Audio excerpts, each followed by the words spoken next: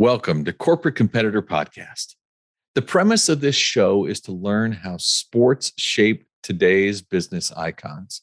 But to celebrate Father's Day, we are rewinding back to an episode we recorded with Jack Nicklaus and Jack Nicklaus II when the book we wrote together first was released. Jack Nicklaus, or the Golden Bear as he is known to his many fans, is widely regarded as the greatest golfer of all time with a record 18 major championships. But his life and values show that his true legacy lives through his children and his grandchildren.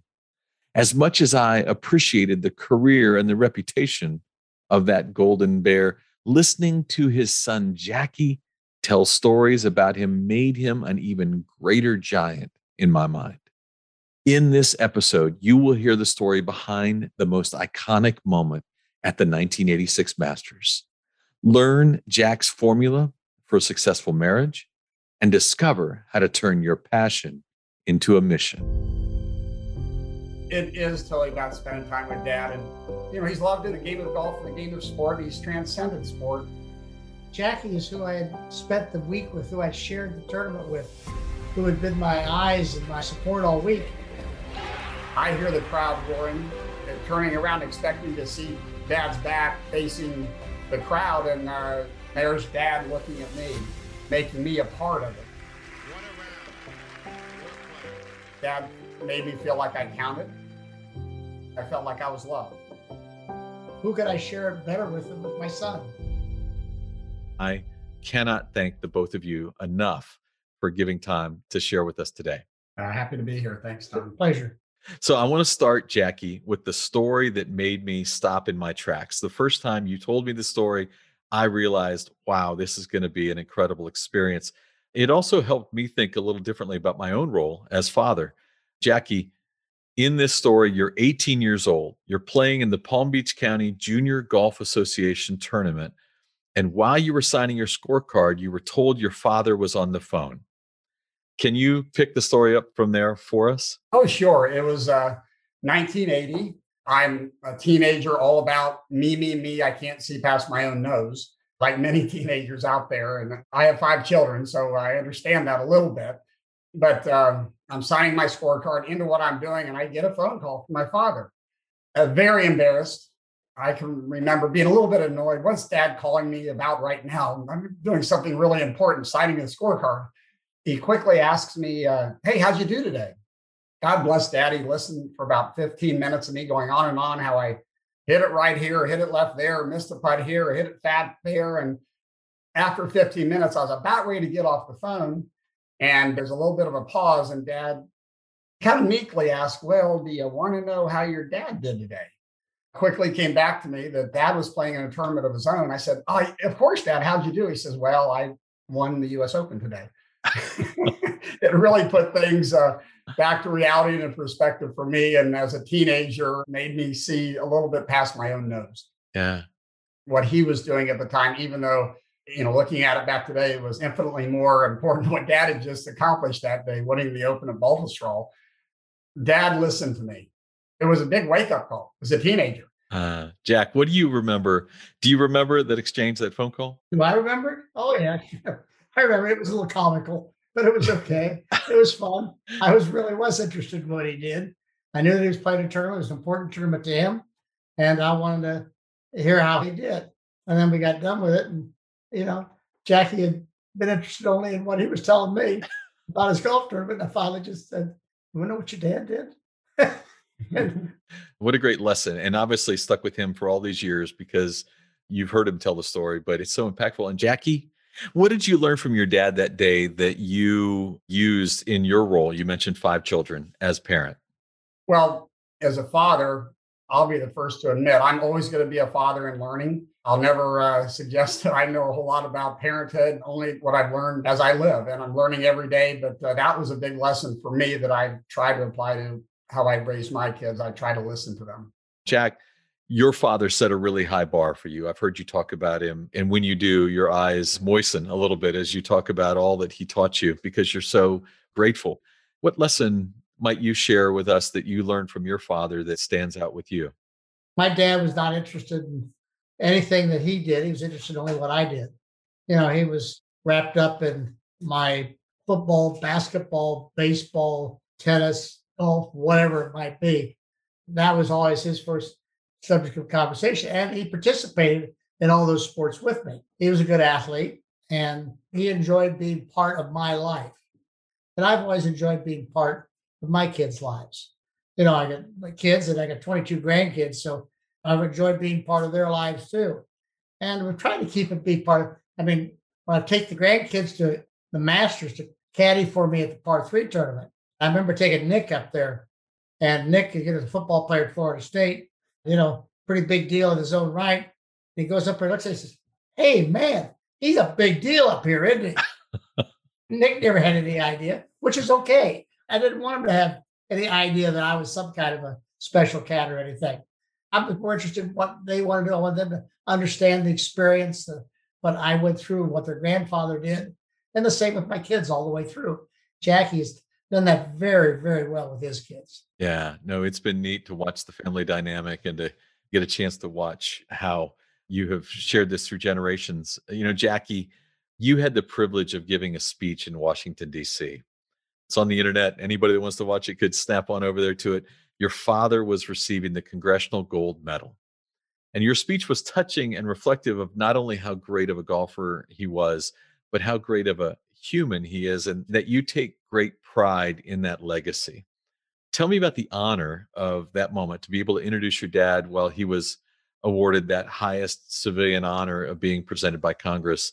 Well, I remember when Dad first asked me if I would be one of the presenters at the Congressional Gold Medal. I knew Dad had presented for Arnold Palmer, and I got very nervous, didn't think that I would be worthy enough to do something like that. So I immediately suggested, why don't you ask one of your contemporaries, maybe like a Tom Watson, a dear friend of our family, or someone along those lines. And Dad kind of smiled at me and he said, well, consider a practice run for my eulogy. That really, really helps, Dad. Thanks a lot. You did say that. And I don't know how far in advance it was, but I spent so much time. I actually went to Scott Hawley and I said, Scott, who helps Dad with a lot of his speeches, I said, will you help me with this? He said, absolutely not. You're on your own. So I wrote, and thank goodness Scott put me on that assignment, because I think my heart really came out in my words. You want to talk about an intimidating arena? We're in the rotunda at the Capitol there, and many of our government leaders and a huge crowd was there. And I was able, I think, to share some pretty special memories of my relationship with Dad and the man that I've watched for so many years. During the speech, you noted that the question you get most in life is, what is it like to be Jack Nicklaus's son? The answer you gave then was extraordinarily powerful. I've watched it over and over again because I thought it was so amazing, and what a great story. I am asked that question a lot, and it's always been a very difficult question to respond to because, again, I have nothing to compare it to. I know Dad is Dad and Mom is Mom, and they've been amazing role models and examples for how I think someone should live a life. Well, I started thinking about it when I was going to present Dad at the Rotunda, and I kind of felt like the best way to describe it was what I felt and experienced in 1986. I was able to caddy for Dad. He shared a great walk with me around Augusta National when Dad won his sixth jacket. So I'm caddying for him, and I watched Dad. I watched the emotions as he walked up to each green and tee, and how the people applauded him so much, and they applauded him for not just what he was doing that day, but the man that he's been throughout his life, what he stood for throughout his life. And they love him. He's loved in the game of golf and the game of sport, and he's transcended sport. Fast forward, after an amazing afternoon caddying for Dad, we're on the 18th green. We didn't know at the time that he had won the tournament, but he had given it every chance to win. Tom Kite and Seve Ballesteros and Greg Norman still to finish up, but Dad had given it everything he could. He taps in for a short par putt at 18 to complete a 65. I hear the crowd roaring. I'm putting the flag into the cup and turning around, expecting to see Dad's back facing the crowd and, receiving the accolations that he so deserves. And there's Dad looking at me, making me a part of it. Dad made me feel like I counted. And mostly I felt like I was loved. And that's what it's like to be Jack Nicklaus's son. I have to tell you, I've heard you tell that story a bunch of times. I get like emotionally caught up in it each time. Jack, as Jackie said, you could have easily turned and acknowledged the crowd, but you turned back to Jackie. What a great lesson for all of us. What do you remember about that moment? Well, I remember that I got into the clubhouse and finished with a 65. My putt rolls another 3 inches. I'm 64. That would have put me in probably an uncatchable position, but it didn't. We had to wait. But as soon as I hold the putt out, you know, Jackie is who I had spent the week with, who I shared the tournament with, who had been my eyes and my support all week. It was my turn to say thank you for being my support, being with me, and being part of it. And who could I share it better with than with my son? That was very special to me. What a neat and emotional moment. You know, Jack, in the book, there's a portion that Jackie talks about how your wife, Barbara, and you were pretty open with your children about the formula for a successful marriage. This idea that it's not 50-50, as some people want to think, that to really be successful and to celebrate, as you have more than 6 decades of marriage, pretty incredible, you have to be willing to give far more than you expect. Can you share a little of that formula and how it's adjusted over time? I think that the end formula is probably about 95% give and about 5% take on both sides. You learn to live with each other. You learn to live as a person, and you learn to support. Most of my life, Barbara supported me. No matter what I did, she knew I didn't need the confrontation. She knew that when I went to the golf tournament, that I needed support behind me, not worrying about what was going on at home. So her problems are my problems. If we had any, she kept them to herself. As a result, I was free to go ahead and play. And then about 15 years ago, 16 years ago, maybe, the Honda tournament came to our area. Barbara really, we both were big in children's care, but Barbara really big in children's care. And of course, the tour has always been big on charity, but not to the extent that it is today. And so when we ended up forming our foundation, now this was her thing, and it was my turn to support her. It was a reversal of position. Percentages. All of a sudden, I'm sitting there going from a golfer to a support of my wife's foundation. Frankly, I've had more fun doing that, seeing what's happening with these kids. The result of some of the things that have happened is because through our efforts is far more important than any 4-foot putt that I ever made. Yeah. It's the truth. I mean, you see one of these little kids that just were never going to make it in life, but are going to make it because of my wife's efforts and my support and the thousands of people who have helped us get there. We've touched many, many, many lives. You know, Jackie and I were talking the other day, and he was telling me a story. He's watched you beam a few times in your life, very proud, very excited about things that have happened, but he hadn't seen a bigger smile on your face than when you were standing behind Barbara as she was talking at an event related to the Honda charity and the work that was being done. He just said, if you want to look at a model and how to love each other and support each other, watching you beam behind her was extraordinary. Well, that's part of what it is. It's like Jackie behind me at the Masters, and my kids have all been that way. Barbara's that way, and I've tried to return it. It's probably been the secret to our marriage. I love it. Well, it's a secret we now are glad to learn because we could all work from it. Jackie, I had the blessing recently to have had dinner with you and your wife, our families, and it happened to be the week that your dad had just read an excerpt of your book in a golf magazine. And you were sharing with me that he called you and you asked your dad, what did you think when he read the excerpt? Well, my dad's approval to me has always meant so much to me. Most everything I've done in life has been to try to catch his eye and get dad's approval. And he had read that excerpt that was in the magazine that you referred to. And I happened to talk to dad. I said, Dad, what'd you think? And, he said, it brought a tear to my eye and I'm really proud. Hmm. I mean, what else could I hope for, Yeah. I mean, it is true, Jackie. Every one of us seeks that approval. We want to hear those words, I'm proud of you. And Jack, that means a lot that you said them to him. And I watched him that night as he shared them. And it was evident that your approval and your encouragement meant so much. Jackie, after all this time now being proud of your dad, how are you sharing your pride in your children? As I mentioned earlier, mom and dad have been my role models, way to live a life, way to parent. And I've tried to mirror with my children as I've experienced being a son of my mom and dad. So proud of my kids.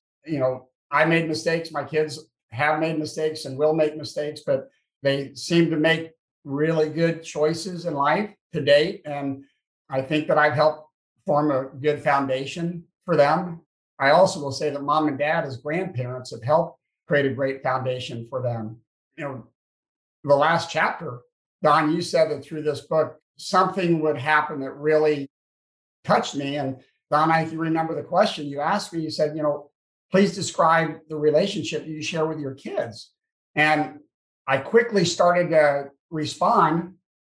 And all of a sudden I stopped. I said, this doesn't, there's more than just a quick response here. I need to think about this. And I went home that afternoon. We were up in Tallahassee, and I said, you know what? Rather than me explain the type of relationship that I share with my children, I reached out to each of my 5 children. I asked them to give me a quick summary of what they felt our relationship was. And I don't know that I've been as touched from their responses as I have anything that I've ever received from my kids. And that's shared in our last chapter, Full Circle.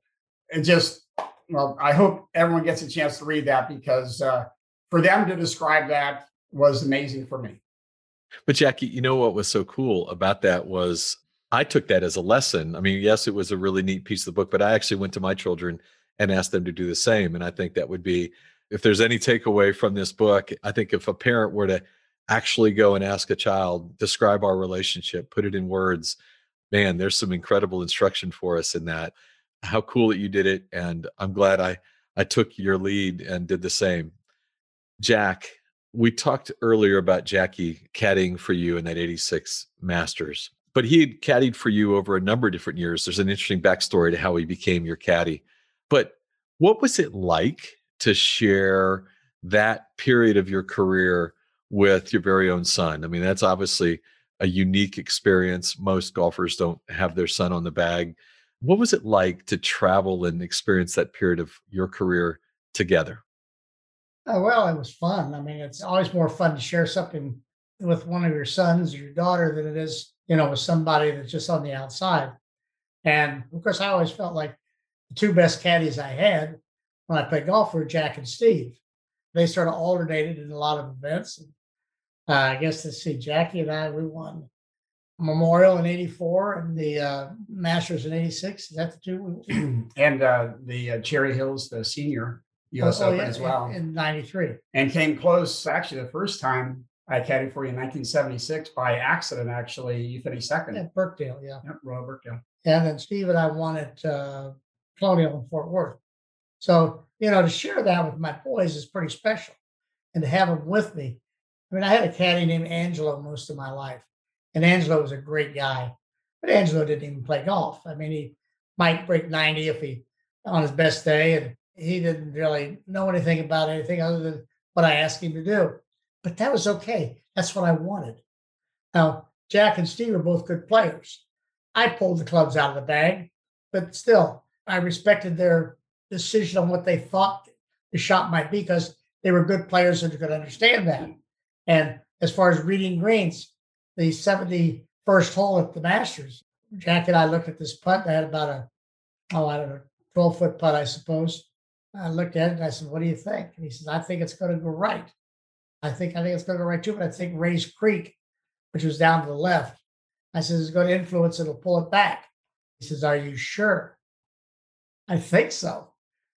So I hit it and the ball goes up, and you can just see in the putt, it just sort of edges its way back just a little bit, and it goes in. Now, I've putted that putt 100 times since. I haven't seen it edge back since. But they change the greens every year at Augusta, so I think it probably lost that feature in the green. But those are the kind of things that, I wouldn't ask just anybody. I respected the decision of my son because it was as important to him, maybe even more so than to me. Yeah. He did not want to make a mistake trying to help me, give me something that I didn't want. That puts a lot more pressure on him. Yeah. I think it worked out well and it was great. It was fun. You know, I wish I was still playing. I just love to still be out there competing and having Jack and Steve on the bag. And, I've had some of the grandkids on at Augusta. They've been fun. No clue whatsoever about golf or what's going on, but they carry the bag and do fine. And we have fun together. It's fun. Spending time with your family. That's what it's all about, Don. No question. It is totally about spending time with dad. And to really think that an 86 or 24-year-old kid would know more about the greens than Jack Nicklaus, I don't think that's the case. To confirm, my brother Steve and I never clubbed my dad except one time. I don't know if the story that my brother Steve tells me. A great story. I think it was the British Open, or maybe it was Atlanta. Was it Atlanta? Yeah. Yeah, we got to the 18th hole, and Steve was always one never to carry any more in the bag than he had. So he put 3 balls in the bag when we started. That's it. He would usually have a dozen golf balls. He only had 3 because Steve lightened the bag. He lightened the bag. He didn't want to carry all that bag. He said, I didn't need all those balls. Got to the 18th hole in Atlanta, and I cut 2 balls and took them out of play early in the round. And I was in the fairway in the last hole, and I had, whether it's a 3-wood to the green or layup with about a 4 or 5 iron. And Steve says, I think you better lay up with a 4 or 5 iron. Why? I can get to the green. He said, no, I think the right club is a 4 iron. Steve, what are you talking about? He says, that's the only ball you got left. And so I hit in the water, I'm disqualified. Oh, well, that's a 9-ball lesson right there. Carry more. And he did take the 3-wood, and Steve says his heart beat quickly because it was a little bit left of the pin, and it settled between the green and the water, caught up on the grass, and I think he got up and down for birdie. Did I really? And then you said, don't ever do that to me again. Oh, yeah, of course I would say that. That's awesome. Jackie, your father's mentioned you were a pretty good golfer.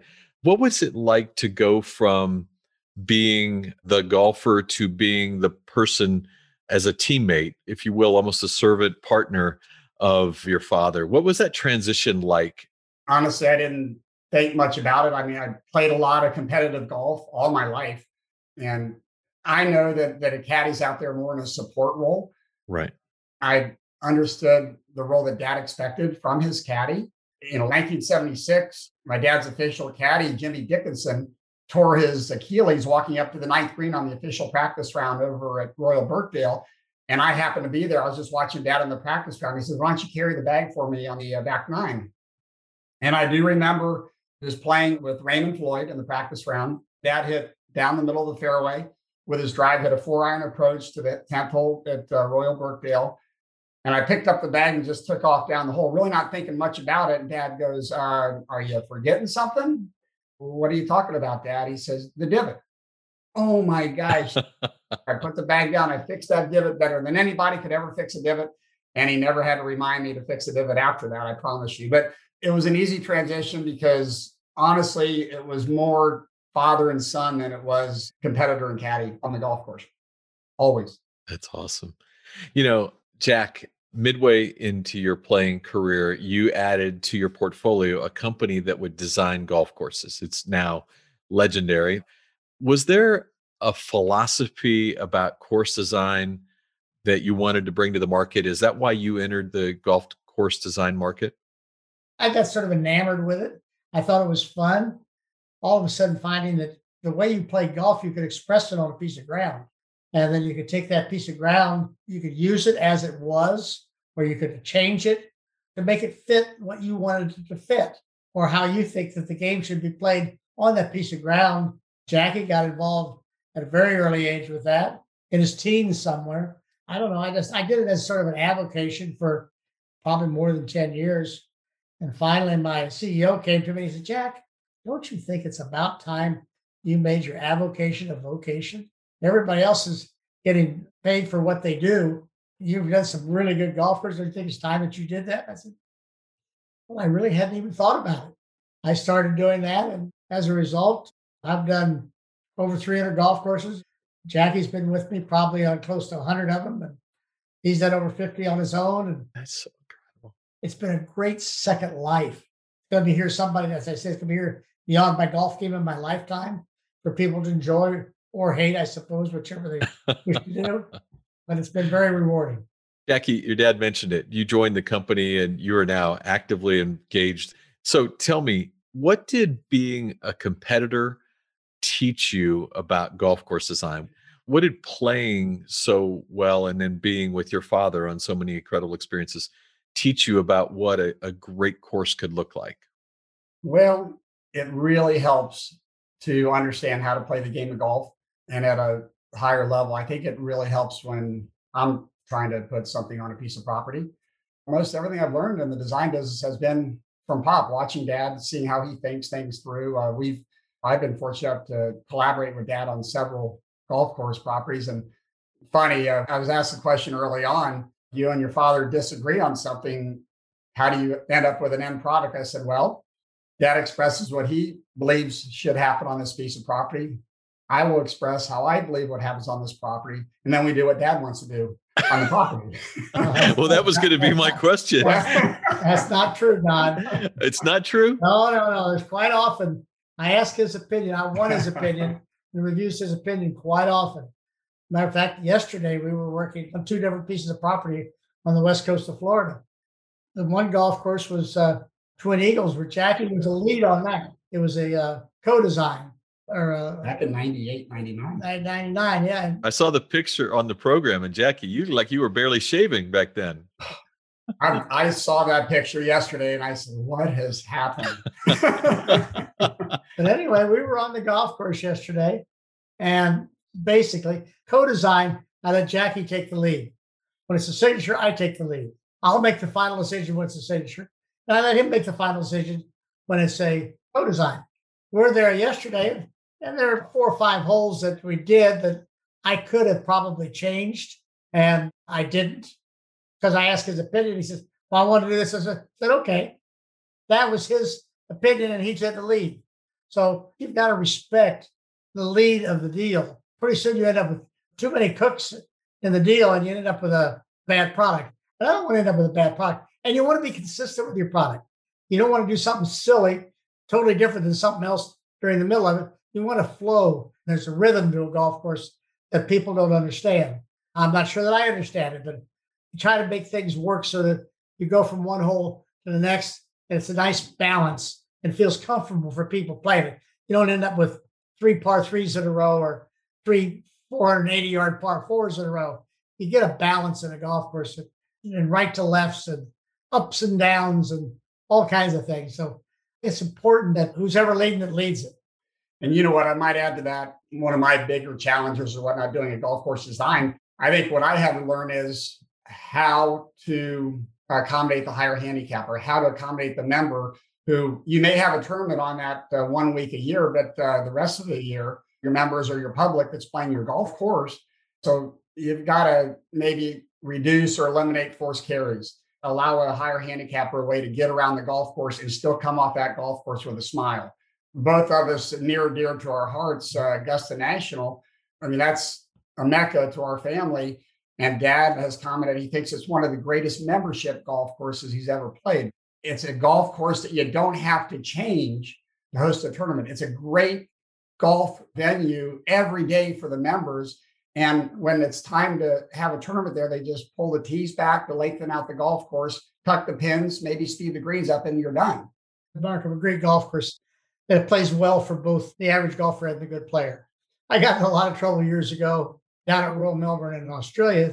They thought that golf course was absolutely the toughest golf course. When I said, it's a wonderful members golf course. Oh, no, what do you mean it's a wonderful members golf course? I said, well, that was a compliment, because Royal Melbourne was much like Augusta National, both done by Alistair McKenzie. It's a wonderful golf course played by its members from their tees. Just move it, tees back, hide the pins, and boom, you got a championship golf course. That's the mark of a good golf course. The thing I see happen every day now, you have the U.S. Open at a golf course, and they change half the golf course to have the tournament. You don't have to do that. And in the process of doing that, obviously what you're saying is that you're not building a course that's good for all. And I love that. I mean, in fact, I live here in Tallahassee, as has been referenced, and you combine together to do the first Jack Nicklaus legacy golf course in North America, right here in Tallahassee. And Jackie takes the lead, you're working on it. But I was there as you all were reviewing the course before it opened. And one thing that stood out was a conversation the two of you had around Muirfield, the course that is so important to you and your family. They had done some questions of members about which hole was the most favorite hole. The 18 holes got a vote of some number by members.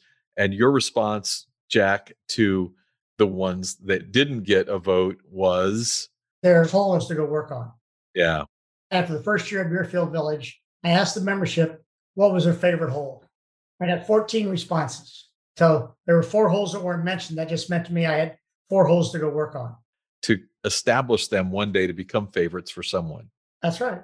Today at Muirfield Village, I would have pretty much every hole be somebody's favorite hole. That's a really neat business lesson as well, right? That in our job, we should be looking to try to make sure that we're touching all the folks who are our customers and trying to figure out how to make sure that we're in touch with each one of them and doing the polling and other things.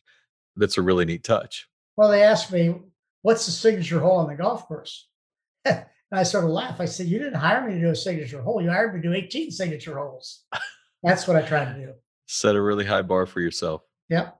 You know, Jackie, you started this book project to honor the lessons you learned by having the best seat in the house as your father's life played out. Yeah. And the book is structured around the number 18.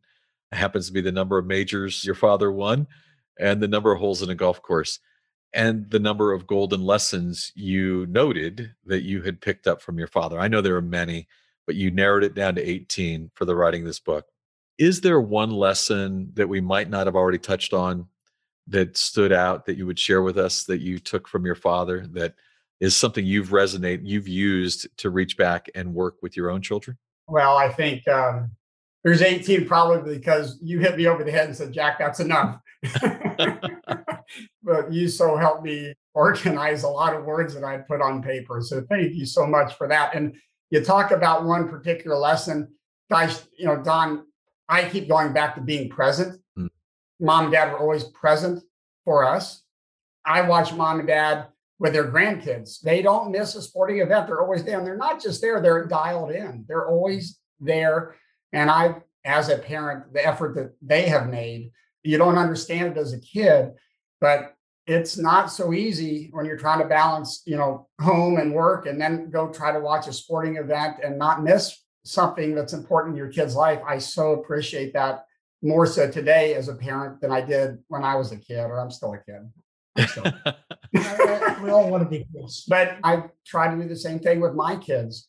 A father-son relationship or even father-daughter relationship. It's just such an incredible relationship to cherish.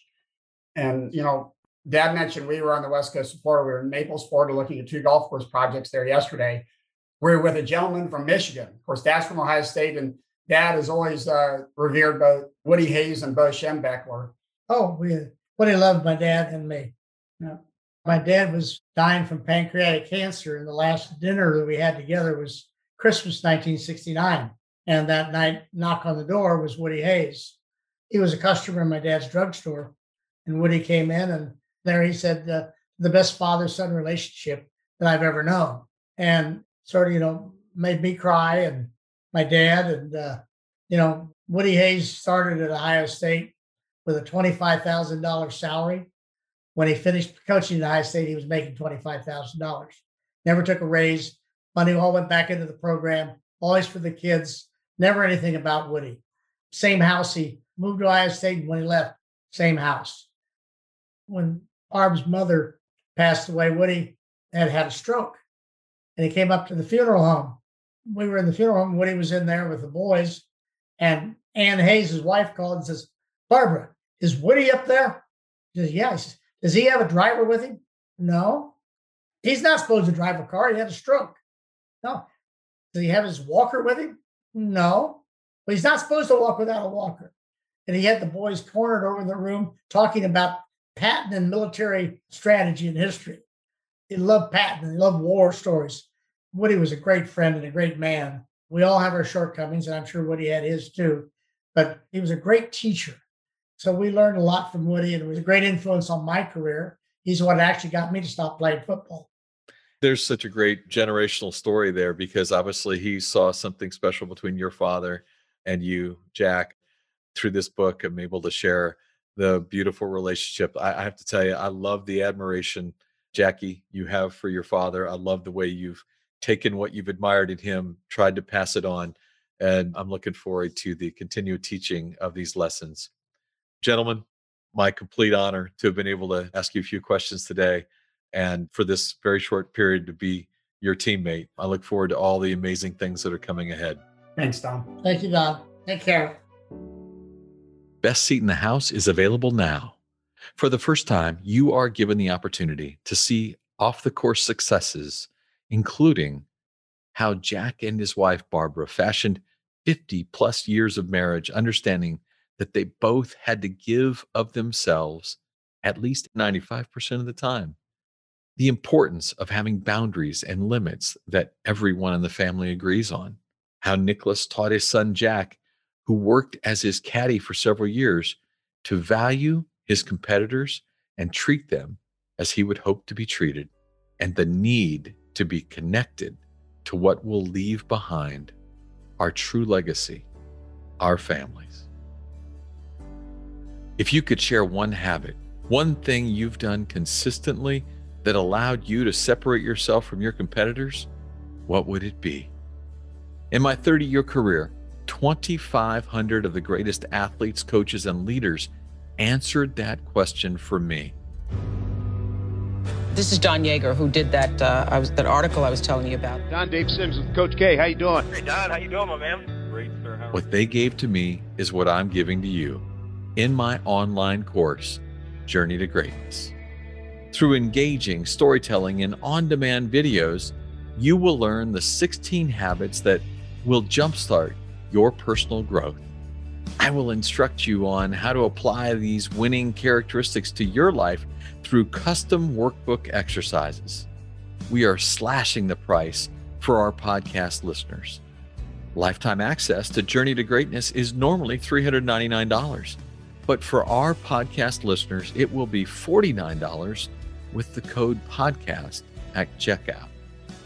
Click the banner on corporatecompetitorpodcast.com to enroll. Thanks for listening to the show. I would be so grateful if you left us a rating and a review.